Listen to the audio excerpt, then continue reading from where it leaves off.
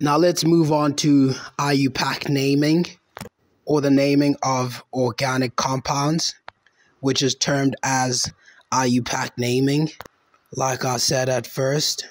So when you're given a structure, you have to know how to write the condensed structural formula, the molecular formula, as well as the name that describes what it is, which is what we call the Iupac name. So over here, there's a specific and very important way that you have to know of naming these organic compounds. You first have to know how many carbon atoms a compound has.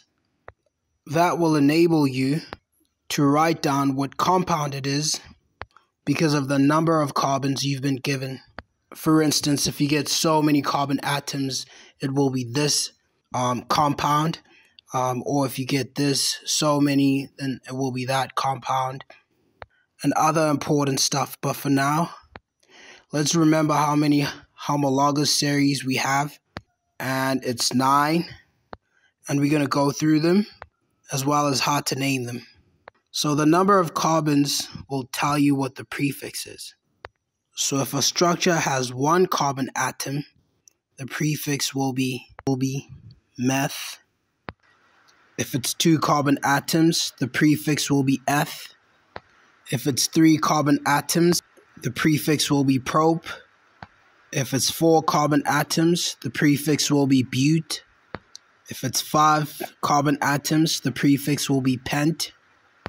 If it's 6 carbon atoms, the prefix will be hex. If it's 7 carbon atoms, the prefix will be hept. If it's 8 carbon atoms, the prefix will be oct. And this is very important to know, and you have to know this off by heart. Let's go through them one more time. 1 is meth, 2 is eth, 3 is prop, 4 is but, 5 is pent, 6 is hex, 7 is hept, 8 is oct. Again, I repeat, this is very important. Now, there are 3 steps I'm going to talk about to have a correct Iupac name. Now, I'm begging you to please write these steps down when I'm done listing them, and watch the video when you've written them down so you can refer to them. The first point goes, consider the longest chain. And I'm still going to dwell on that. Point number 2 says, consider the functional group. And I put the word specify. And over here, you need to be clear as to which carbon atom you found the functional group. Point number 3 says, consider the branch. I'm still going to touch on the branch. And here in the brackets, it says, specify alphabetical order. And it includes haloalkanes. And when I'm asking you to specify, I need you to specify on which carbon atom you found the branch. And what I mean by alphabetical order is the branch's name, and this will depend on which branch comes first. In alphabetical order, you're still going to get a clear picture of what I'm trying to say, which is why I'm asking you to please write down. So here they gave us a structure, and point number 1 says, consider the longest chain. Now, a chain is formed by carbon atoms. So over here we have a chain of 2 carbon atoms, and there's only 1 chain. And the reason why we say consider the longest chain, we do get cases where we have plenty of chains formed by carbon atoms. So in this structure, we only have 1 chain, a chain of 2 carbon atoms. Now, it doesn't mean the carbon on the left is carbon number 1. Whichever carbon atom could be carbon number 1. Now, you'll see which carbon atoms have the potential to be carbon number 1 as we continue. So the carbon on your left-hand side could be carbon number 1, as well as the carbon on the right-hand side could be carbon number 1. What I notice about the structure is that is that it has 2 carbon atoms, and the prefix for this will be eth. Now, if you can still remember, 2 carbon atoms is eth. Another thing I notice is that the structure has single bonds, carbon atoms, and hydrogen atoms only, which makes it an alkane. So the Iupac name, we will take the ane out of the word alkane and join it with this eth at the end. So the Iupac name will be ethane. And the eth will stand for the number of carbons, which is 2. And the ane will stand for alkane. So the whole word will be ethane. Okay, so let's look at another structure. So this structure has 4 carbon atoms. Consider the first point, the longest chain. It's a chain of 4 carbon atoms. Now, where's our carbon number 1? Either carbon atoms on the left-hand side or the right-hand side could be carbon number 1. And this depends on you, especially in this case. So I've got 4 carbon atoms, which will make our prefix but. And remember, 4 carbon atoms is but. And because the structure is alkane, that would mean the Iupac name will be butane. Now, don't forget that for alkanes, the suffix will be ane, A-N-E. Now, let's look at another structure. But before we go to another structure, we're going to look at branches. And like I said on the first step of the 3 steps, consider the longest chain. We do get cases where we have other chains in the structure. The other chains become mere branches. So we have 2 branches we're going to talk about. There's a branch that has 2 carbon atoms, and it's known as the ethyl branch. And remember, eth means 2. So the ethyl branch is 2 carbon atoms. We also have a branch that's known as the methyl, and this branch only has 1 carbon atom. Now remember, 1 carbon atom is known as meth. And the branch name is written at the beginning of the Iupac name. And you'll see this as we continue. So every time the branch name is at the beginning of the Iupac name, and if you refer back to those 3 steps as I asked you to write down, I did state there that you have to specify the branch.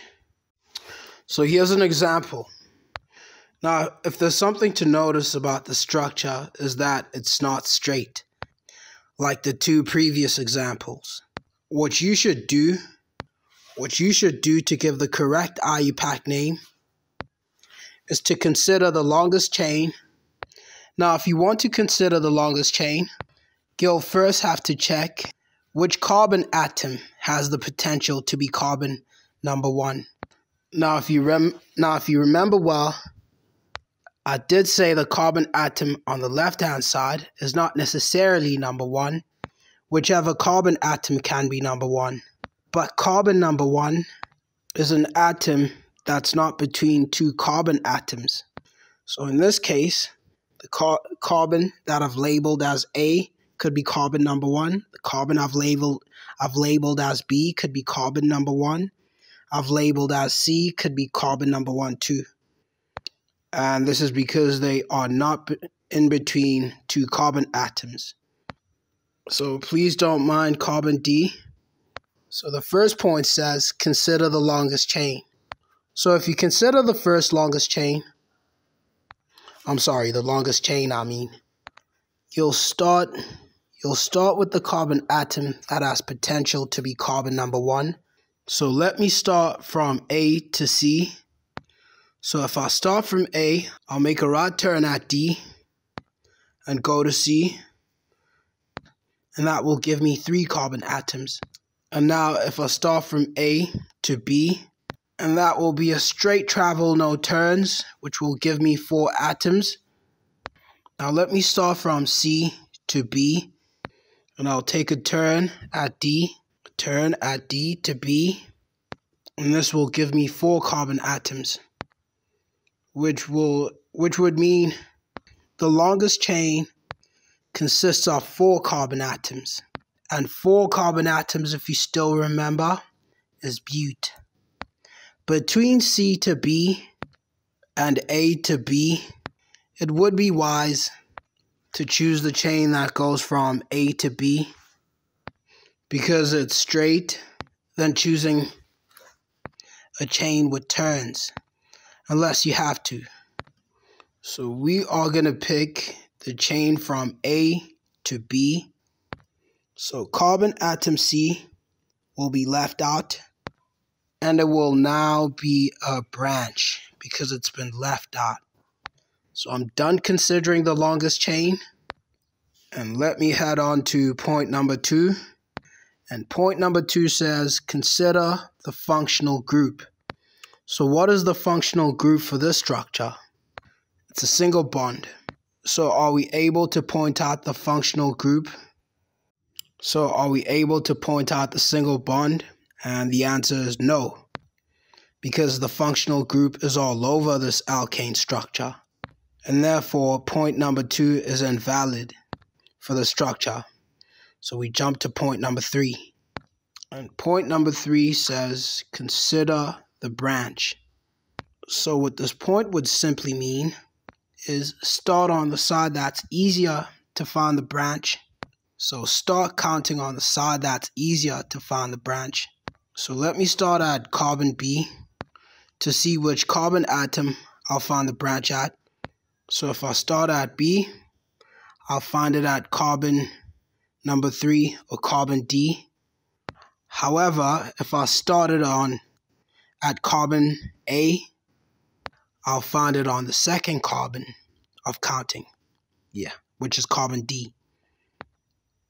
So the easiest side is A, so I'll have to start at label A or carbon A, because the third point says start on the easier side to find the branch. So we'll count 1, 2, 3, 4, and on carbon number 2 I found the branch, and we'll check how many atoms the branch contains. And it's only 1 carbon atom, so it's a methyl branch. Now I'm not sure if you understand this. So what is the Iupac name?